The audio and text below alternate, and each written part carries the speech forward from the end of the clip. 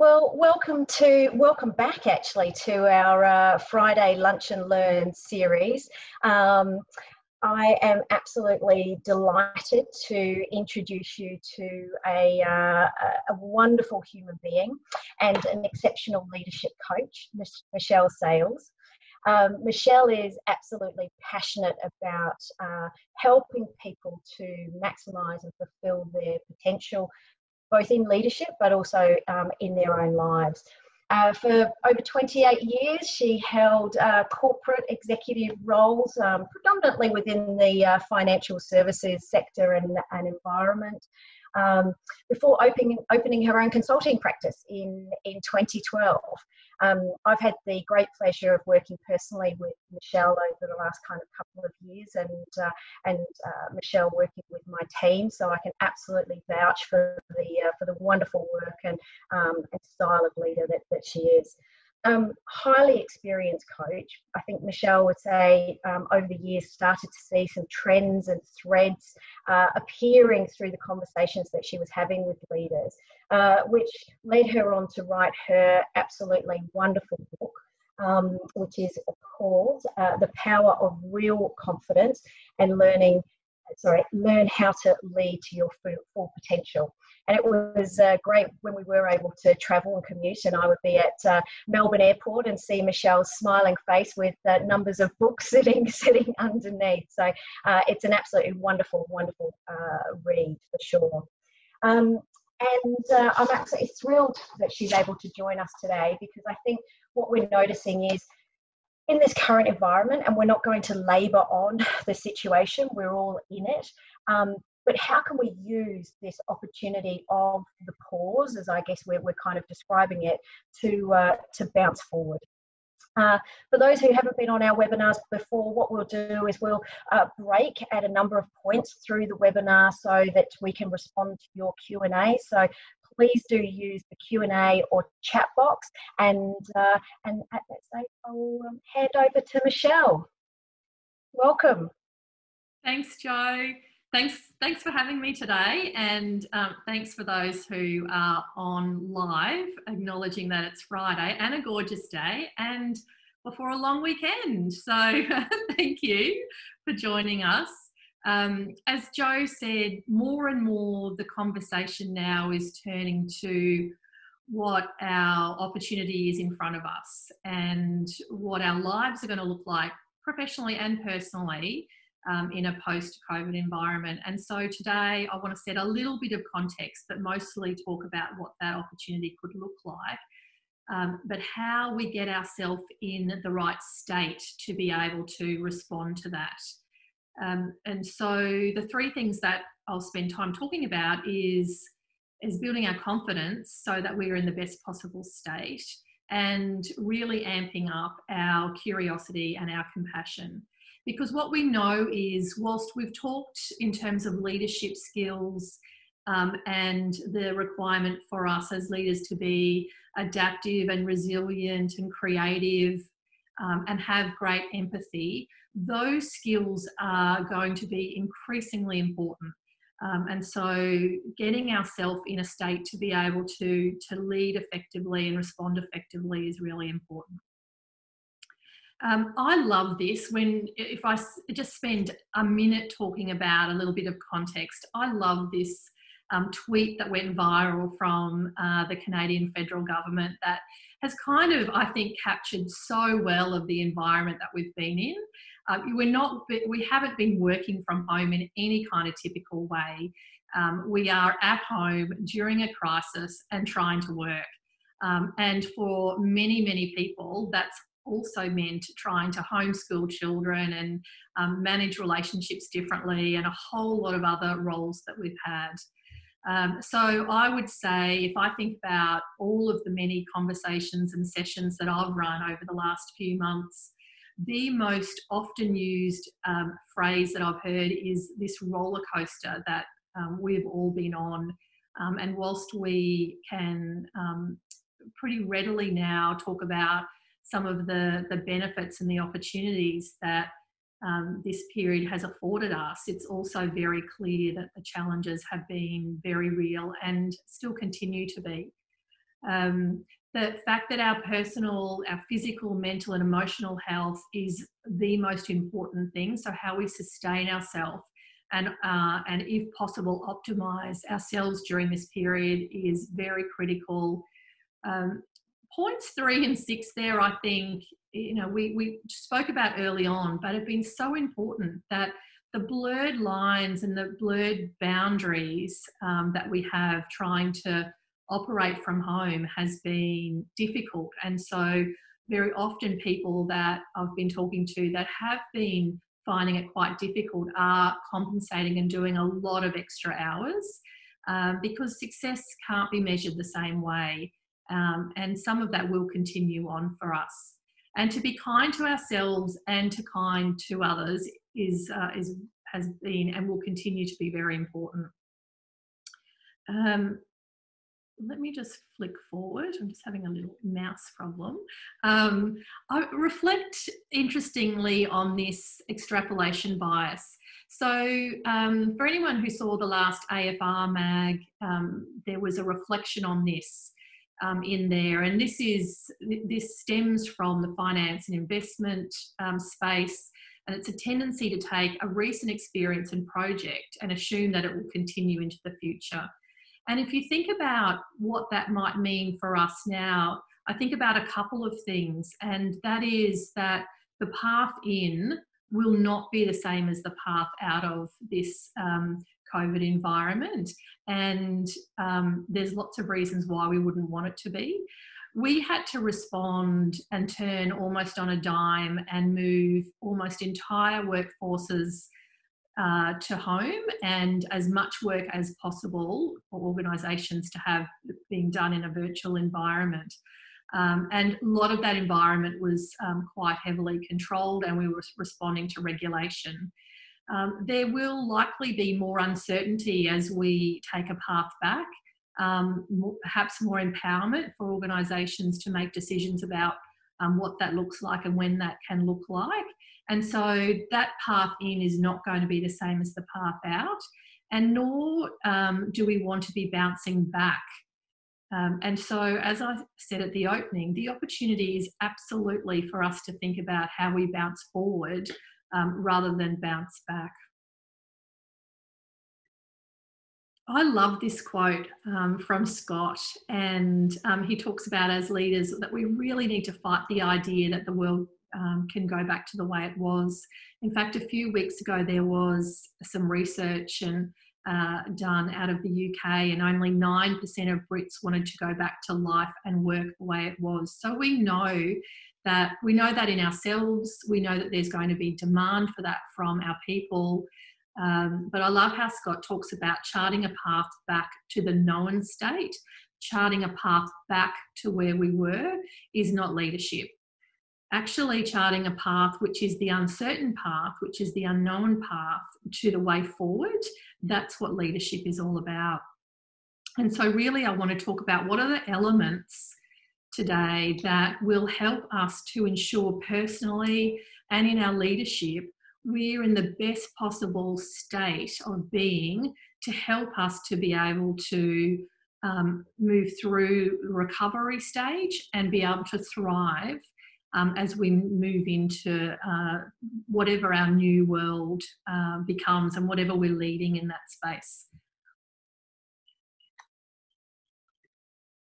Confidence, I love to start here because it's so underpinning of everything that we need.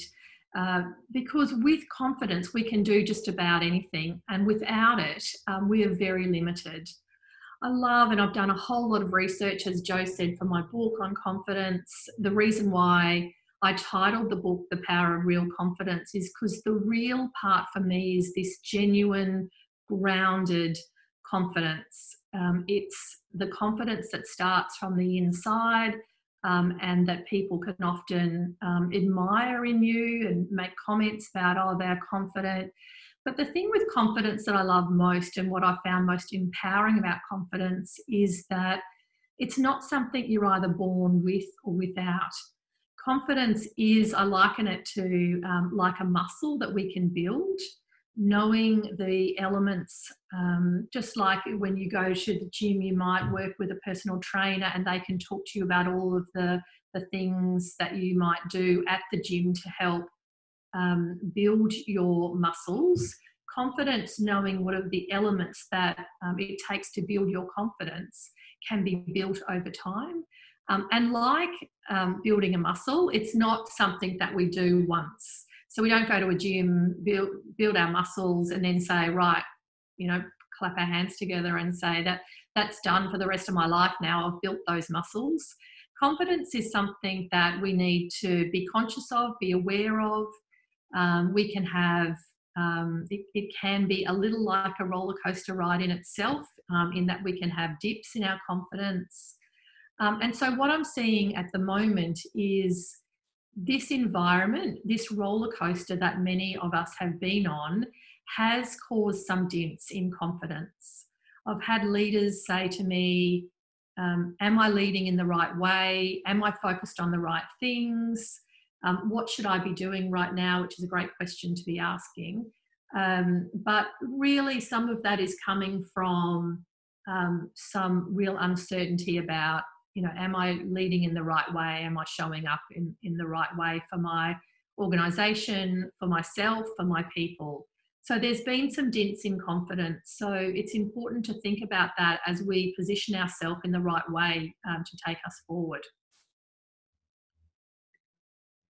This is the confidence model that I created then as a result of the work on confidence, and is right throughout the book. And what is important with confidence as we think about how we go about building confidence, and I think what might be most helpful today is to focus most on the how of this, is that we need to do work both internally and externally. So the work that we do internal for ourselves as we build our confidence will be evident externally for those who observe us. And there are 4 key components of this.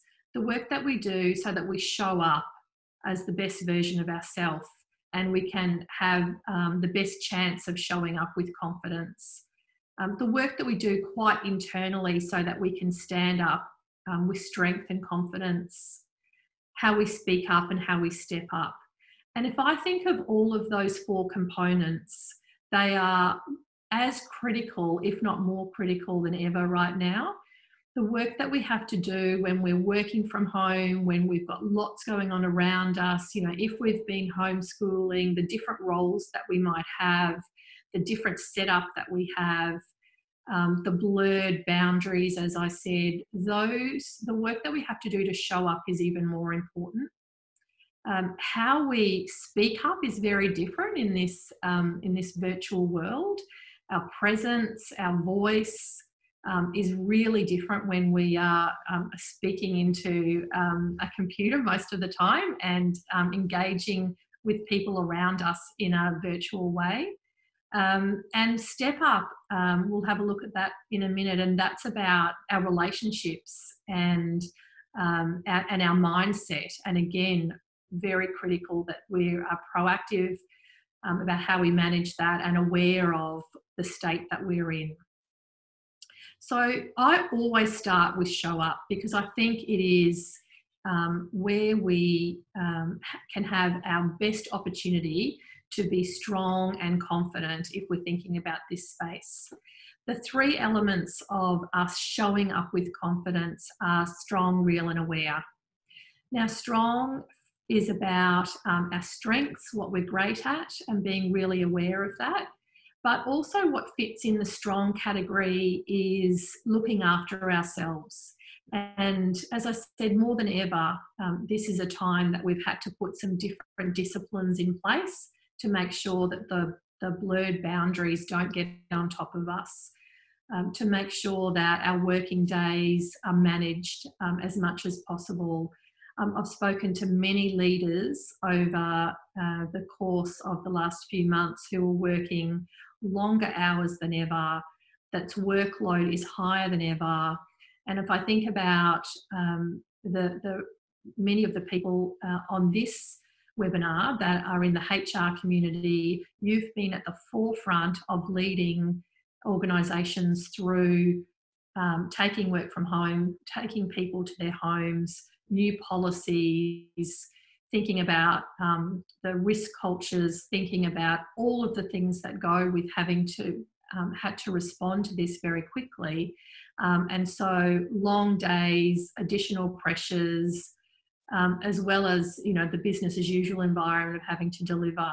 So thinking about our strengths, thinking about what we're great at, what gives us energy, and then how we look after ourselves is really, really important in terms of our confidence. Because we know, and I know because I've had this conversation many, many times over the last few months and before, but you can see the consistency with people that have taken some time to think about what's their new operating rhythm for themselves, for their teams, and put some disciplines in place around, even if they're small habits, about getting out, getting some fresh air, getting some exercise each day, to keep motivated and to keep energized through this period of time. But that will be really important for confidence as we go forward. The real, as I said earlier, is this genuine, grounded sense of confidence. And it links to when we talk about values and purpose in a minute. So there is a big difference in confidence between arrogance and confidence. And so the confidence that we're talking about is the genuine confidence that will look different for different people. So knowing what it is to really have that strong sense of self that's very real for you. And that links then with awareness. So self-awareness is a really big piece of that. And it's a really important piece of where we're at the moment. Being able to check in with ourselves, being able to look inward, being able to understand if the week has felt like a roller coaster or the month has felt like a roller coaster, what have been my good days, what's contributed to my good days, how can I do more of that? The days that have not been great, then what have been the contributing causes? Perhaps I haven't got out at all. Perhaps I've done way too many back-to-back Zoom meetings, you know, which certainly I have. And so therefore, as I start the new week, how can I do more of what's working for me, what's energizing me, what's helping to sustain me, and manage some of the other that is really detracting from that. So having a super high sense of awareness, but making that really genuine and real to who you are, and leveraging your strengths as much as possible is really important for that first element of showing up. The second, and I always go to stand up next, values, purpose and resilience. Values, so what is core to you? And understanding that will really help us at a time that is challenged. Our purpose, I love the work actually that Margie Worrell does on purpose, and she talks about purpose being the intersection between what are you good at, what do you care about, and what can you contribute, those simple elements. And I think far too often people think about this purpose as such a big floaty, lofty goal of trying to find your ultimate purpose in life. But actually just to think about, you know, what really is my purpose as I focus on the next few months ahead of me? What am I great at? What do I really care about? What's important for me right now, and how am I contributing? And make purpose about what's in front of us right now, rather than having to answer kind of an ultimate question around purpose. And resilience, we know, is critical for us. And this is where I think the opportunity is very much about bouncing forward rather than bouncing back in terms of our resilience, and being able to manage that. And if we are really centred and grounded in our values, what we're about in terms of our purpose, and our resilience and our ability to look after ourselves and to be resilient and to move forward, then our ability to stand up with confidence is really heightened. The virtual world has certainly changed in terms of our voice and our presence and the impact we can have, and we need to think about that. I think what I saw right at the start in the first couple of months is everything went to Zoom and or Skype or Teams. Everything went to a video environment. And people got pretty exhausted. I certainly did by the end of the week. In fact, it was probably by Wednesday afternoon and I was thinking, is it Friday yet? And I think as time's gone on and we've normalised work a little bit more, we've found a better operating rhythm that is a mix of whether it's a call, whether it's walking one-on-ones, which I love hearing about, whether it's video, but getting the right balance for you as a leader and for your teams has been really important. I think about some of the executive meetings that I've either participated in or led or facilitated. Certainly, having a voice and maintaining your presence and impact is very different. So being thoughtful about that, being deliberate about how you're intervening in those kind of environments is really important, and really thinking about how you might approach that. And the challenge is when we are running back to back all day, and it might be back to back Zoom meetings all day, and we don't have the ability to pause and to create a little bit of space to be deliberate, to think about our contribution, to think about our point of view, then we just stay on a treadmill and we are responding the way that we've always responded. And now more than ever is a time, and Jo said it at the beginning, to pause, even if it's briefly, as we go and think about, okay, what's going on here? What voice do I need to have? What is the opportunity in front of us? And how do I want to position that so that it has the right level of impact? And lastly, in the Real Confidence model is our ability to step up.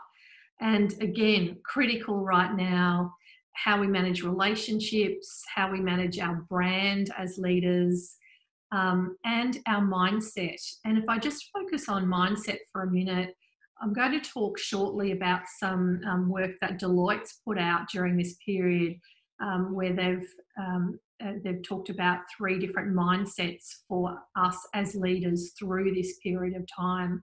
And they talk about respond, recover, and thrive. And the fact is, for most people, we've been in respond mode. Certainly right at the start of responding, of taking our work to home, of leading in a remote environment, we've been pretty much in respond mode. And for many people and many leaders, I see that a respond mindset is still where people are at. Recovery is moving to that more proactive mindset where we're able to think about what the opportunity is for us to bounce forward. So I'll talk about that more in a minute, but actually acknowledging that the mindset that we've been in over the last few months, we've got to be proactive about shifting that so that we are able to, as leaders, create a path forward and be very deliberate about the organisation, the teams, the culture, and the business that we want to set up into the future. So those 4 elements, I've run through them pretty quickly from a time perspective, but thinking about the work that we need to do for ourselves and for us as leaders to show up with confidence. They're really quite internal work that we need to have clarity on our values, our purpose, and building our resilience. Thinking about our voice and how we're having the right level of impact through this period of time and into creating impact for the future. And then how we're managing our relationships and our mindset through this and into the future as well are all of the elements of confidence. So I might just pause there and just see if there is anything on people's mind, particularly around confidence and how we're building that for ourselves and our people, or if there's something going on in the chat box. Alan. Yes, good timing, Michelle. Just literally had a comment from Kevin, who has just a comment really. Another aspect to leaders giving a voice to their people is having a different approach for the quieter people, i.e., instead of expecting them to speak up for themselves, creating a nurturing environment and at appropriate moments asking for their input. Oh, I love that. Absolutely. I do. Yeah. Absolutely, and I think that is more important. And in fact, we're seeing this as heightened through this period of time. And you know, we talk about a burning platform for change, and when you think about some of the critical leadership qualities like building trusted environments and leading with compassion and care, giving voice to people, it's more critical than ever. And what this period has done that I see is expose those leaders that are doing that really well, but it's also exposed those leaders that are doing it less well as well. So, but I think that is one of the elements when we talk about bouncing forward, giving voice to our people, building confidence in our people, knowing as leaders that we don't have all the answers, and sometimes that takes a confidence to be able to say, you know, that's not, my people have got this, and rather than kind of faking this confidence that and thinking we need to show up as, you know, the holder of all of the answers. I think it's definitely an old approach. Perfect. I think that's all the comments just now, Michelle. Okay, thanks, Alan. Okay. If I can move on to, from confidence, then curiosity. Adaptive leadership is so critical, and you know, we speak about whether it's adaptation or creativity, innovation as being really important skills for us as leaders, and curiosity really is underpins all of that. I love that quote from Ian Leslie: "Curiosity affects our brain's chemistry, helping us better learn and retain information." I'm all about, and I get excited by the neuroscience of leadership. And so really being able to practice curiosity through this period will allow us to pause and think about what is our opportunity as we go forward. What is it that's going to be helpful for us to set us up in this opportunity to bounce forward? When we talk about adaptive leadership and adaptation, we are a brilliant role model as a human species. Nature is you know, our best sign of adaptation. There's only 1% difference in DNA between an ape and a human, and when you look at that picture, you know, we've come a long way. So I think, you know, adaptation is our opportunity, how we adapt and how we grow from here. But it's also a big challenge. We can't expect that we are just going to adapt, that it is just going to happen. When we think about adaptation, then at its core, what's happening is we keep stuff, we lose stuff, and we change stuff, is basically what happens when we adapt. And if, again, back to the 1% difference in DNA, what that tells us is that we keep a lot. So we don't need to throw out the baby with the bathwater. The fact is that our opportunity right now is to think about what all of the brilliant parts of our culture, our leadership, our people, how we respond and provide service to our customers, our community, what is really critical to us as an organisation that we need to keep, that at all costs we will not let go. And that is a really important component of adaptation. And we need to be curious to be able to think about that. I think our biggest risk, or one of our biggest risks, is when we are exhausted and stressed, and a lot of the things that have been challenging us through this period of time is when we are responding in that way, we'll always do what we've always done. And so getting us in a better place so that we're able to be curious is really important. The next question for us is, what do we need to lose? What no longer works for us? And therefore, what will losing something help us to do in terms of adaptation? And what do we need to change or innovate? Again, without curiosity, it's really difficult to be asking ourselves those questions. I love the work of Carol Dweck, and she has perfectly articulated how growth mindset will be able to support getting us in the right place for us to go forward, for us to be able to spend more time listening and learning and compromising, being humble and compassionate is really important. It's going to help us to think about the problems that we need to solve. It's going to help us to have a fail-fast mindset, to experiment more. These will be really important components of how we go forward and how we leverage the curiosity. Excuse me. One of the a couple of the most important leadership skills in the adaptive leadership space is our ability to observe and interpret. And I think, again, when we're on the treadmill and we're tired and we're stressed, what I see most often happens is that we go straight to intervening, we go straight to responding in a way that we have always responded, in a way that we know works for us. But if we are in response mode and working and leading in a way that we've always done, we'll get what we've always got. So the likelihood of us then leading our organisation back to where we were is heightened. So the skills of observation and interpretation will be really important. And that's just probably understanding what curiosity could look like for leaders that little bit more. This is the work of Deloitte. As I said, the three mindsets that they articulated through this period of time was respond, recover, and thrive. And it's not,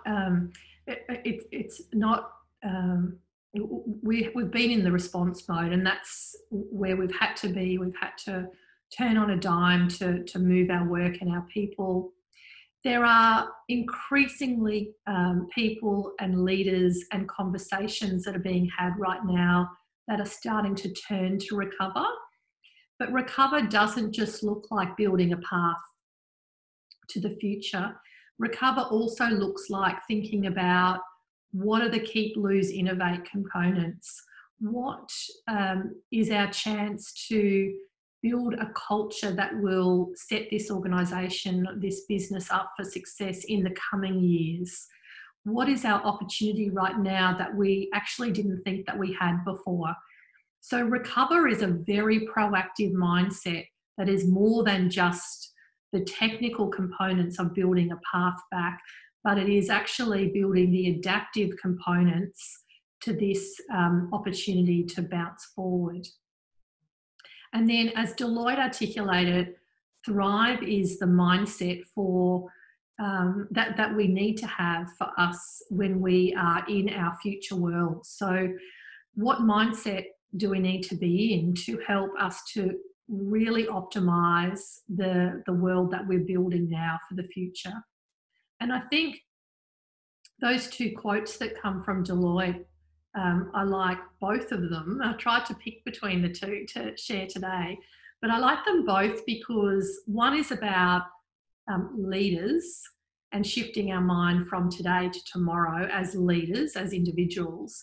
And then the other one is a more organisation. So when we think about, as we shift our mind from today to tomorrow, what will that enable? And enable an organisation that has, if we put the right disciplines in place now, if we are deliberate about what we are keeping, what we're losing, what we're innovating, we've got the opportunity to build these new elements into our DNA and therefore set our organisations up for a different future. So So curiosity, there's a lot in this. There's a lot that we need to do to set ourselves up and to enable the curiosity, to press the pause button, to create some space, to ask ourselves the question what it's time for, to observe what's going on in the system around us, to interpret what that might mean and pause before we respond the way that we've always responded, to think about with a growth mindset, how might I try some different things? How might I experiment with a different way forward? And these can be very practical things. These can be things like I'm going to have a conversation with the board about reducing our board papers from 8 pages to 2 pages is a conversation I had with a CEO only a few weeks ago. And then he went on to say, well, if we can do a 2-page board paper through this period of time, then why couldn't we always do a 2-page board paper? So pausing and being observant and being curious enough to say, what's a new way of doing this? Or do we even have to do this? And then being able to think about what we need to take forward or what we deliberately want to take forward in terms of keeping, losing and innovating in our opportunity to bounce forward. And again, I'll pause just to see if we've got some chat or questions about curiosity. Not about curiosity. I did just a little step back, Michelle, comment with everyone being so busy and working harder and longer, are we perhaps losing that opportunity for adaptation, sorry. Yeah, it's a really good point, and that's where we have to think about the treadmill we're on, because longer, harder, as challenging as it is, the opportunity to create some space. So when I'm coaching, what I often say to leaders is, how can you be very conscious of the mental space that you're creating for yourself, even if you are running back to back all day? Can you create 15 minutes every 90 minutes to reflect on the conversations you've had, reflect on the work that needs to be done, what it's time for, etc. So even when it's completely challenging with longer hours and tiredness, some small things are still critical in terms of creating the space. Can you create 45-minute meetings rather than 1-hour meetings? So you've got 15 minutes to regroup, reset, and have a thought about what is it that you're facing into in the next meeting. Because the likelihood is, when we're going longer and harder, is that we will possibly lose that opportunity to be curious and to think about what we need to keep, lose and innovate, and therefore potentially lose the opportunity for adaptation.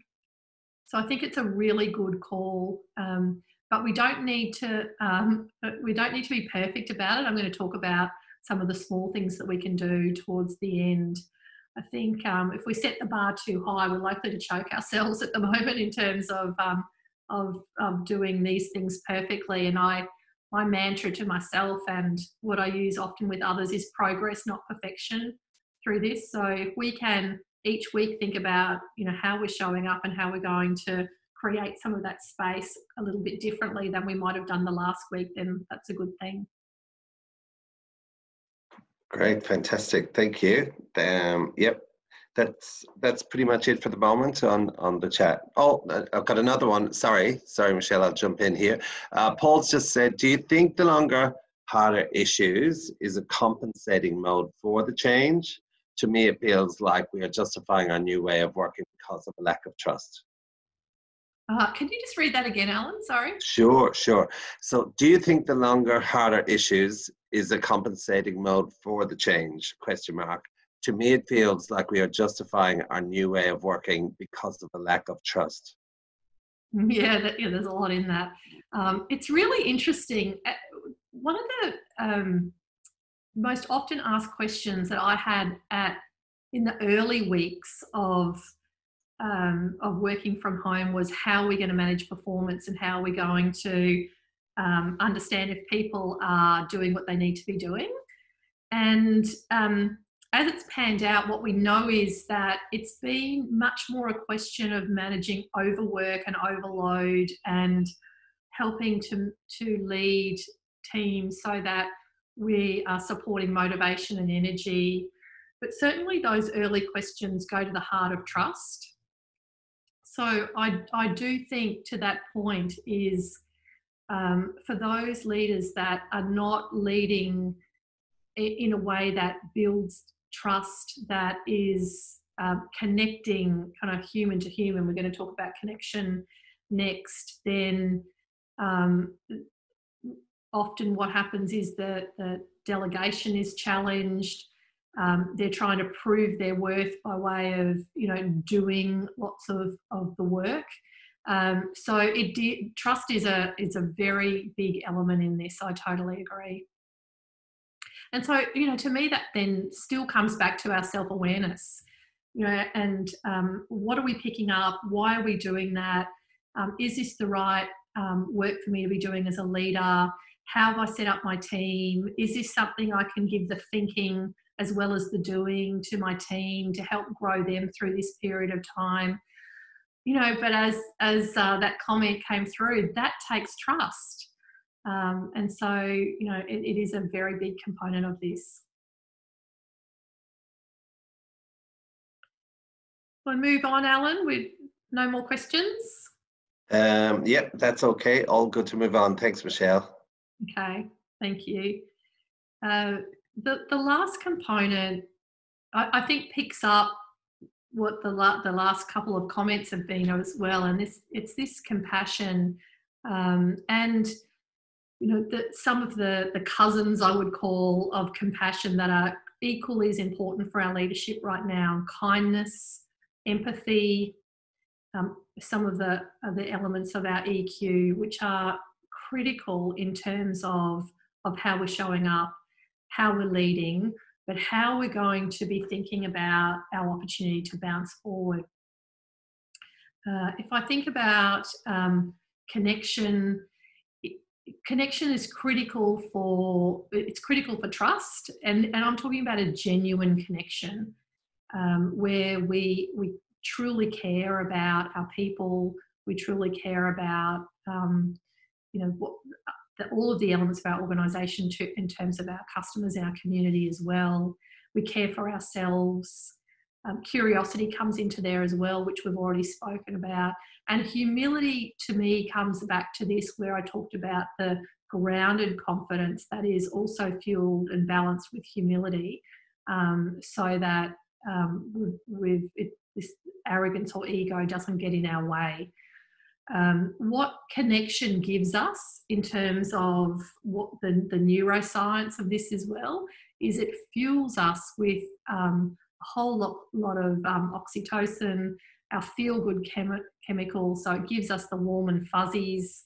And when we do something kind, when we show compassion to our people, what that does for us,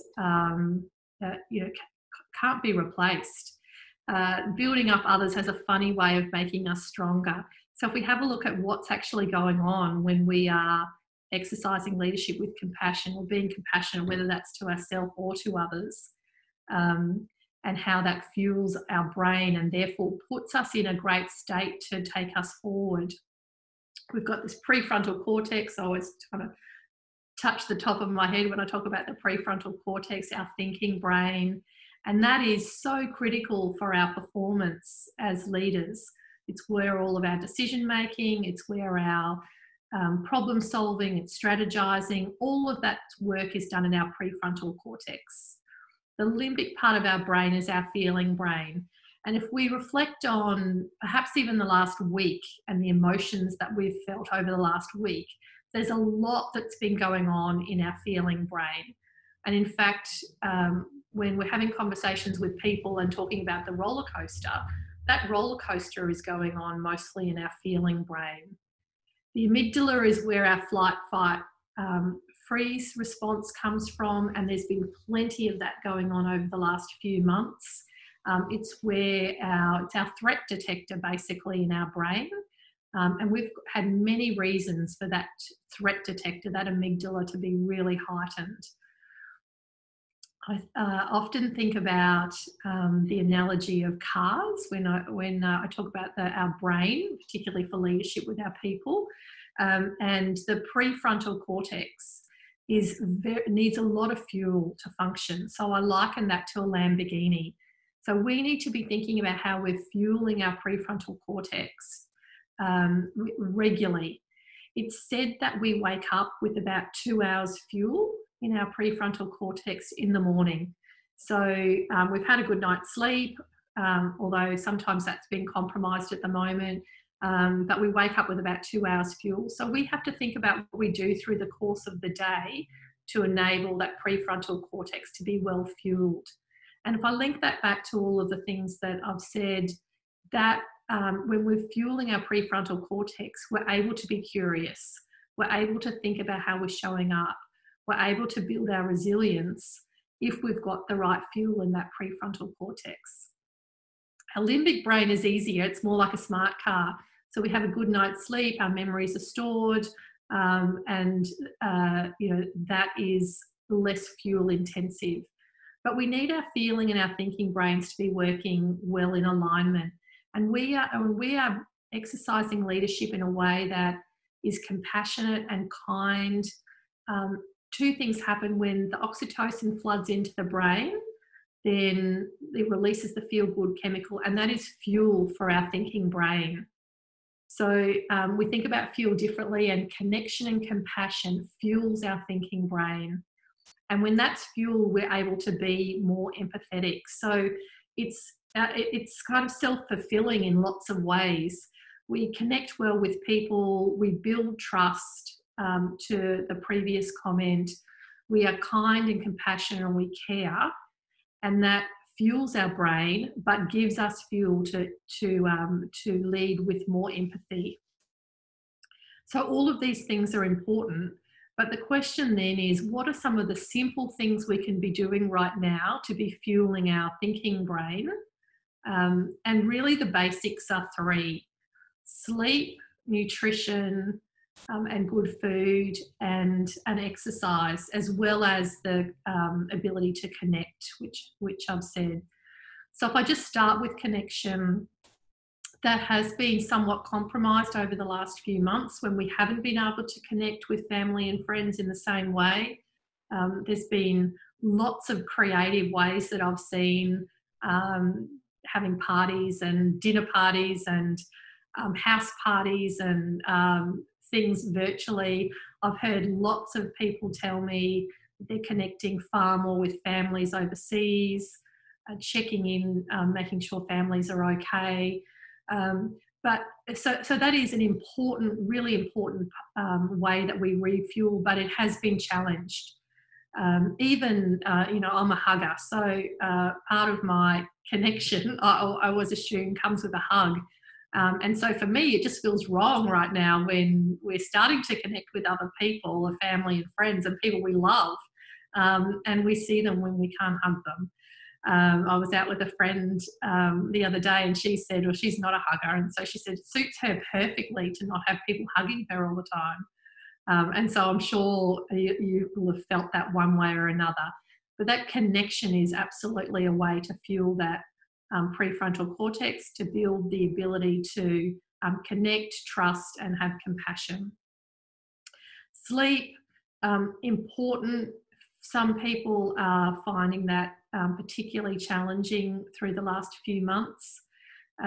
So be thinking about what you can do to improve the quality, if not the quantity of sleep, is really important. And again, progress, not perfection. So small things that you could do. What can you do this week where you were perhaps a bit compromised last week? What routines might you need to put in place? What tiny habits that you might need to put in place to help you to show up as the best version of you and be able to capture some of these opportunities in front of us. as I said, we wake up with 2 hours fuel in the prefrontal cortex at the start of the day. And so having some of the smaller breaks, if you can create 15 minutes every 90 minutes to create some opportunities to have a healthy snack, to make sure that you do have periods through the day that you're able to have something to eat, perhaps some prepared meals for lunch. I've talked to lots of people who are going right through lunch, not eating. I might have a 4 o'clock meeting with someone and they've got their lunch to the side that they haven't even got to yet. So those are things that, when we have gone through a day and our sleep's been compromised, we haven't yet had a chance to have anything other than a coffee. By 3 o'clock, if you're in a meeting and you've been going back to back, your ability to observe, to be curious, to be compassionate is really compromised. So small things that are helpful just to refuel. And lastly, exercise. And I say to people right now, again, progress, perhaps exercise if your day is completely full. It might not allow for it, but can you take 5 minutes to get some fresh air? For those of you who are in Melbourne, we've got albeit freezing, but we've got a sunny day today, and I think it's sunny up in Sydney as well. So even to take 5 minutes and get some fuel from the sunshine is really important. So taking some moments, taking some pauses through the course of your day, through the course of your week, to think about, how am I fueling my brain for better leadership? How am I being compassionate? How am I connecting with people? How am I looking after and sustaining myself so that I'm able to really capture this opportunity to be able to bounce forward?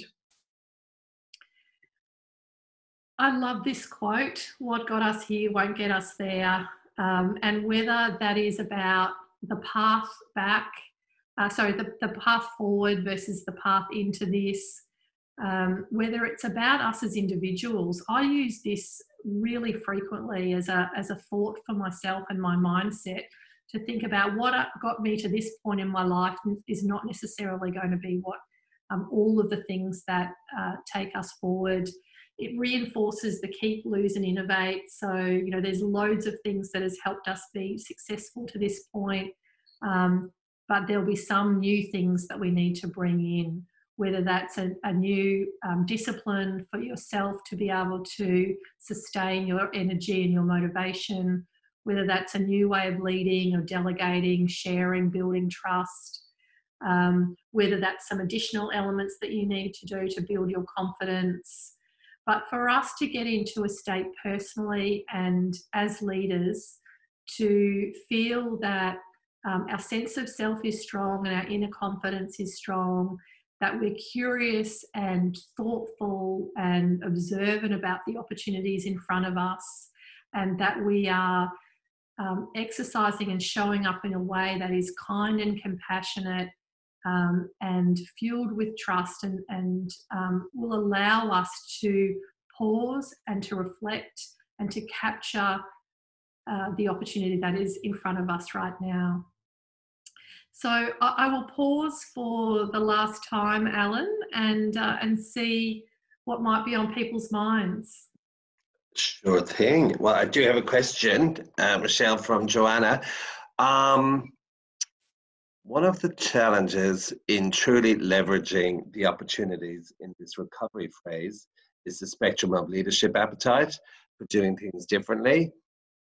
Is there any advice on how to take those resistant to doing those changes? So any advice on how to take those resistant to doing, if that makes sense, i.e. doing things differently?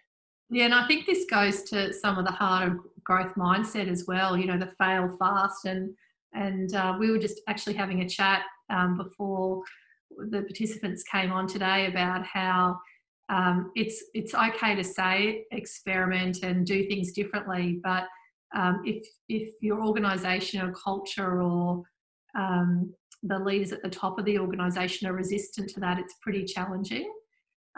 So that's where real influence, thinking about your influence and impact, come into that. I often think, I studied adaptive leadership at Harvard, and the influence model that we studied there was to think about what do you, those that you're wanting to influence differently, what do they care about, who do they care about, and what might they be afraid of or worried about. So taking a pause to think about, if you're wanting to do something different, if you're wanting to experiment, if you're wanting to think about some of these elements around what you want to try differently, then those people that you're trying to influence, then what do they care about? What might they be worried about if you were trying to lead differently, or put something different or new in place, and then coming from that perspective first. That would be, because ultimately it's an influence challenge, and there will be many. Thanks so much, Michelle. I've just picked up your book again to just have a look at your confidence model, etc., because that was just so powerful. And just to remind all the participants, we will be emailing out the slides, or Michelle actually will be emailing out the slides next week, and I'm sure we'll be delighted to speak in more detail. And it was interesting when you were talking about that, what got us here won't get us out, and I think that that's even relevant for the roller coaster moments as well, and acknowledging that it's okay to be in that period, in that moment, and we'll move forward from it, and that's that mindset, just getting yourself in that mindset of there will be opportunities to move out of it. And I love that phrase, progress, not perfection. I think sometimes we're probably putting a lot of expectations on ourselves, and hence the longer hours, the working harder, maybe not smarter, because we're realizing some of these macro factors are so big at the moment, but we're not going to be solving them in a few hours or overnight. It's that progress, not perfection, and just slow increments, perhaps. Absolutely, Jo. Thank you so much, Michelle. That was absolutely wonderful, and some real little hints and tips. I really resonated with me, the 90 minutes, and give myself 15 minutes to kind of regroup as somebody that tends to go a million miles per hour. So thank you so much for sharing your knowledge and your insights, and we will look forward to posting the webinar and the slides up on our website next week. But thank you everybody for joining us. Next week, as Learning Table, we will have Paul Catrone, who is a legal profession, who will be sharing from a legal and risk perspective some of the things that we need to be thinking about within the whole return to the workspace. So looking forward to that one as well. Thanks, Michelle. See you soon. See you.